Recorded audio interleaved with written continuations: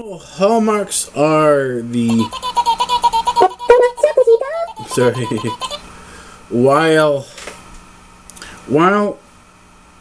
cleaning and organization is the hallmark of the weekend, or our hallmarks of the weekend. This weekend, needless to say, we'll be doing more cleaning and organizing. We've been doing that all week long, in addition to all the other work that we've been doing. And then just sort of cleaning up after the upgrades. There's a lot of packaging materials around still that need to be recycled and sort of taken care of. And then it's a general cleaning in organization in the kitchen diner. The editing bay still has to be organized. That's what's on schedule for the weekend. Then I also have to fix up the studio, the area where I filmed Beauty and the Geek. The BTSvlogs area here, not much of a problem. The electronics bench still has to be worked on, and of course, as I said before, the editing bay has to be worked on Well, and that's in the other room there. We'll see what happens over the weekend. We'll see what we end up getting done. So I still have to work on the Insta vlogs. I've got scheduled that to do that work later on today. I have Beauty and the Geek scheduled to be worked on today, and I have to get out the next episode of Ubuntu BSD Unix Etal. So that all these things have to be worked on and over the weekend, and sort of worked into the production schedule so that we can sort of get back on schedule with things. So that's about it for now. I'm gonna leave this short here because we are gonna be vlogging for just about 3 or 4 days. So it's gonna cover. This vlog is gonna cover from November 1st to November 4th. That's a Monday, and yeah. Now we got a new travel camera. I could take you around and take you around more. Anyways, I will see you in a couple hours and let you know what's going on. Alright, bye. I was supposed to do this vlog at 8 p.m. It's now midnight, so there's a 4-hour difference between when I was supposed to do this and now. Today's been pretty much a day of cleaning and organizing. That's sort of what I got done today. You can kind of sort of see what's going on the channel if you watch the videos that I watch, and some of the other things that I did around the internet are trackable. If you came by my channel and sort of looked at my feed, you sort of be able to see what I've sort of been up to. Basically, what happens is that when you've got a lot of stuff, you have to start every once in a while you have to reorganize things to get things working better. And that's kind of what I'm in the process of doing, reorganizing the editing desk, reorganizing and working on the kitchen diner. That's the little diner that I've built that's a little bit behind me to the left. The editing desk is behind me, but not there. That's the kitchen diner over there. Right behind me there. That's the editing... That's the editing desk. That's where I do all my editing for videos. That still requires an enormous amount of editing to do, an enormous amount of reorganizing to do. There's stuff all over the place. It's still workable. It's still usable, but there's just stuff all over the place. So it has to be cleaned up and organized. So that's what's going to happen again in a couple hours. I'm going to get up. And basically just get to the cleaning and organizing again. That's kind of how things go. It's not always tons of excitement. So, anyways, I will see you in a couple hours for the next segment.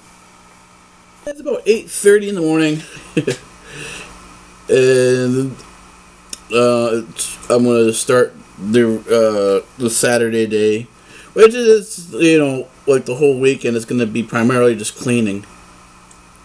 There we go. Got the countdown timer started, although I don't think this segment's going to take that long. The first thing is that you got to record my dream journal, and that's partly is that my dream journal is looking at and examining the contents of my dream, because I do have the ability to lucid dream. Most of my dreams are particularly lucid, so I remember the content of them. I remember sort of what goes on in them. Even though they are rather bizarre, I do have this understanding, this awareness of what was going on in them, even after I've woken up. And this has sort of led me to today's sort of conclusion about this thing, and this conclusion that I've previously have observed, and sort of can apply it to here goes this again. That's my Cyborg Alpha Mu is always chirps on and on and on. It's a Hatsune Miku, a live wallpaper. But anyways, back to the dream. Dreams, from what I've observed, well, although each individual dream, and one dream is not necessarily one dream by itself, but rather several connected together. And although the two are, well, it can be more than two. And although because there's more than two, may occur in a variety of different places and have a variety of different content in it, the principal theme and the underlying emotion behind the dream, and dreams, I should say, these segments of the dream, are all the same. So, from what I can observe, is that the dream itself focuses on the emotion, rather than focusing on the specific individual contents of it. So, contents can be weird, and so if you go try to sort of analyze the content of a particular dream, you may end up getting it wrong, because, well, it's not focused on the content itself. It's focused on the it's not focused on the content itself. It's focused on the underlying theme, the underlying emotion of the dream. So it's the emotion that drives the dream. And what happens is that it will bring that emotion into a variety of different scenarios, if you will, and play that emotion out in that scenario. And you react. In other words, the emotion is given to you. It's brought out. The emotional context of the scenario is brought out. And then you react and respond to it in a variety of different methods, however you feel you're able to handle. In other words, is it something that's more, is it anger? Is it hate? Is it something you love? Something, you enjoy to eat? In other words, there's a variety of different themes there. There's emotional themes that sort of pull at you. And how you handle it in many ways determines how it ends up ending. But not only ends up ending, in many cases it doesn't end. What happens is you go into one situation, you handle it okay, but as soon as you handle it okay, and there's no particular reaction to it in terms of freaking out or anger, it automatically switches to the next scenario without particularly ending. So one dream can have multiple different scenarios immediately ending when the expected result, the expected emotional result, doesn't occur. It doesn't occur. In other words, if you have some degree of resolution within the dream or that scenario, it quickly switches. It immediately switches over to the next scenario and tests your emotions out within that scenario and say, okay, well, how about this?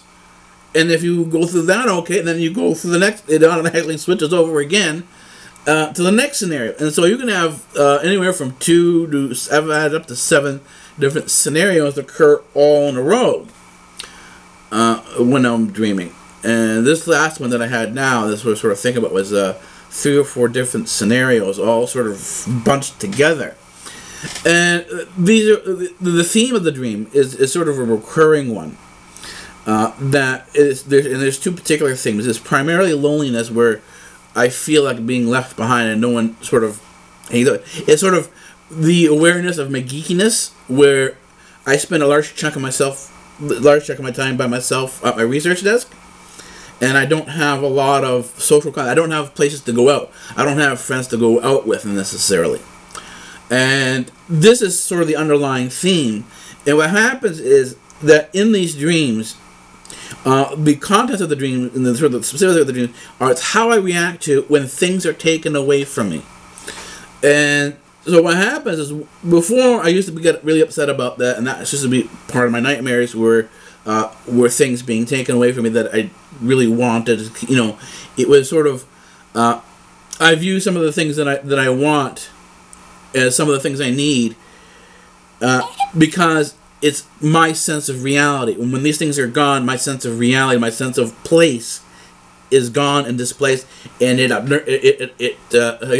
unnerves me. This doesn't necessarily upset me, but it unnerves me. It makes me uneasy, and this is where the emotional challenge comes in. But over the last few years, as I've been sort of coming to terms with a lot of different things, and I'm aware that in the dream you are lucid dreaming, so that I can actually adjust my emotions in the dream and sort of sit down and think about it afterwards, and have a conscious awareness of going into the next dream, even if this is the same dream. The reaction is not the same as it was when I first started having these dreams, and I seem to have sort of come to a resolution of my geekiness, my individuality, that I didn't have before. But it's not that it's not challenging still. There still are challenges to it, but you have to realize that in each scenario, that you are in a new scenario, and then you have to adjust according to whatever is given to you. But that being said, it's now time to start the Saturday, and that means cleaning and organization all day today. We'll see what I can get done, and let's see what we can get functional. Alright, I'll see you in the next segment in a couple of hours. Being sleep deprived is not an unusual thing for me. You can see in the videos. But I was just at my friend, my internet friend Morgan Paylove's page, and she has this song in the background playing, and it's so ironic. So I think I'd kind of come back here in my sort of bizarreness. I'm feeling really tired right now, just kind of knocked out, and so I decided to play this song in the background while I'm talking, which is the same background she has in her video. Which one is it now? Last week Friday, that's the one it was. I'll put it in the link below. Alright.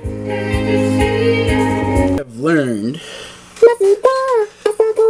taking my sleep, and is that a lot of times when you do a lot of heavy exercising or a lot of heavy work, when your body recovers from it, or from any injury, there's a period of time where your body has to go to sleep, because that's when your body repairs itself, when your body grows, it's in your sleep.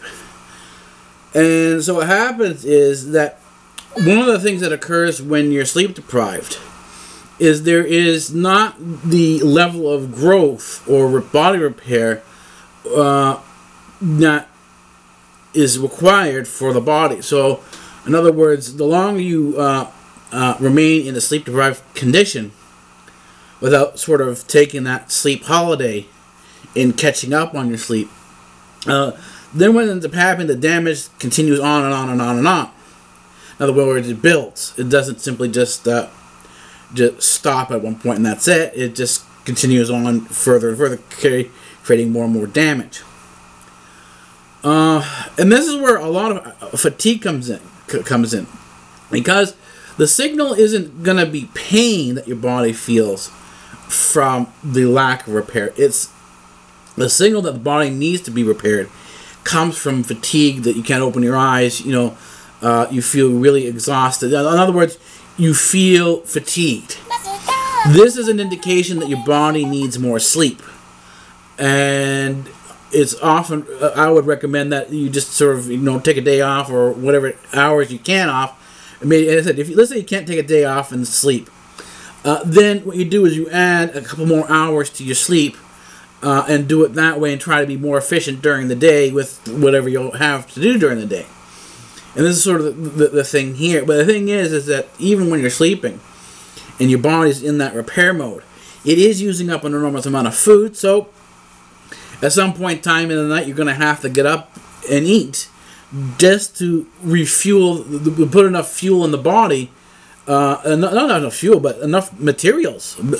Your food is the organic chemicals, or I should say, are the organic chemicals that the body uses to repair itself. So, if your body is deprived of those organic nutrients, of the organic chemicals, then at some point in time, when it is doing the repair, saying, "Oh, we're out of materials, so shut down, stop." So that's how that works. Sort of. It is more complicated than that, but that's one of the things I figured out. And of course, I got up, I ate, did some work in the kitchen diner. Whenever I cook, I always clean and fix up as well. That way, it's not, you don't have to do all the cleaning at once. You don't have to do all the chores at once. And of course, I did some of the YouTube stroll. I went by Caters and Caters 17. That's right. That's their channel there. I went by Graveyard Girls. I went by a couple pages. I went by the Fine Girls, and what is it? Starberry 17. That's Lifeberry. I went by her page and saw Cat there, and the other guy, I can't remember his name. I know the girl. I know the other girl, Cat, from her gaming tub. I don't know the other guy there. Oh, and that was basically it. Now I'm ready to go back to bed again. So this is my in-between sleep snack. Sort of, if you want to call it a midnight snack. Anyways, I'll see you in a bit. It's Monday morning. Yeah, that's right, Monday morning. On November... Let's get the date here. November 4th. Yeah, it's the ending segment of the blog. It's 9... We're just about 9:15. So that's where we are right now. The way the day works here is that I never actually finish the day when I go to crash. In the crash period, and that doesn't usually happen on... I realize that the crash period usually happens on a daily basis. It's either more severe or less severe, depending on what's actually happening and how much work I've gotten done during the week. If there's been a lot of heavy hiking to go food shopping and shopping in general, like there was last week, then the crash actually, particularly near the end of the week, is more severe than it is usually, and so I end up asleep and writing in my sleep journal more often than not. In other words, it's a longer period of time than it normally would be. But that's to be expected, because that's when your body's growing. That's when the body's repairing itself. So you have to have, basically, when you're in this sort of physical mode, you're doing a lot of heavy lifting in terms of the food shopping. Because when I go food shopping, this is what you need to understand, or should understand, is that the backpack that I carry, while it's empty going back, it's more often than not full coming. Well, it's more often than not empty going there. Coming back, it's full. And this causes a problem because it could, when it's full, it could be anywhere between 70 and 80 pounds on your back. And that puts a huge weight on your body that your body has to get used to. Now, I've been doing this for a couple of years now, so I am used to this. And I am aware that after that period, after I come back like that, the body does have to rest. And it's basically, you exercise, you eat, and then you sleep. You never eat before you exercise. Always eat after you exercise. Excuse me, there's a hair here. And that way, what happens is that when you eat after you exercise, your body needs food. It needs the chemicals, the organic chemicals, the body needs to repair itself, to deal with the energy, and so on and so forth. And one of the best ways, not one of the best ways, when the body is in that sort of starvation mode, it's in its highest uptake. It's ramped up its ability to absorb nutrients to its highest level. So exercising before you eat is always a good idea in terms of absorbing the amount of organic chemicals from the food or nutrients that the body needs. That's the best way of doing that. So that's a lot of the times what I do. And the thing is that after the walks, when your exercise is extreme, that's when you end up having, you end up eating enough food to sort of, give yourself enough to eat, enough to satisfy your body in terms of what it needs right then and there. Because a lot of times your appetite is, after exercising, it is there, but it's not there what it normally would be, because your muscles aren't relaxed. In order for your stomach to have a lot of food in it, the muscles need to relax. The muscle around the stomach, because the stomach is a muscle, has to be relaxed in order to expand. If your muscles are tight from exercising, then although you're hungry, you're not going to be able to fit as much food in your stomach. So you're able to control your appetite in terms of what you eat a lot better than if your stomach was more relaxed and not after exercise. And so then after that, you wait about a half hour, 45 minutes, then you go to sleep. So allow your body to sort of to relax after that. And the sleep could be anywhere from 2 to 8 hours.